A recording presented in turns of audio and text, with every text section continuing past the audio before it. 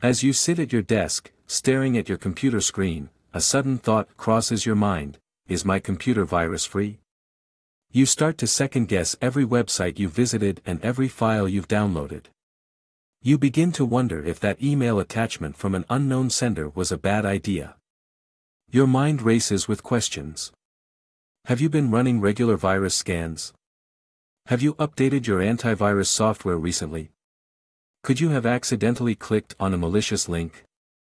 As you ponder these questions, your computer starts to behave strangely. It's slower than usual, and strange pop-ups keep appearing on your screen. Your heart races as you realize that your worst fears may be coming true. You take a deep breath and try to stay calm. You know that panicking won't solve anything. You start to research the symptoms of a virus infection and try to diagnose the problem. You run a virus scan and wait anxiously for the results. Finally, the scan finishes, and your worst fears are confirmed: your computer is infected with a virus. You feel a sense of panic and dread wash over you. You start to think about all the important files and documents that could be lost, and all the personal information that could be compromised. But you know that you can't give up. You roll up your sleeves and start to take action.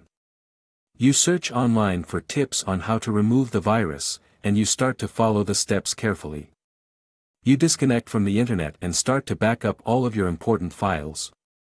As you work to remove the virus, you start to feel a sense of control returning.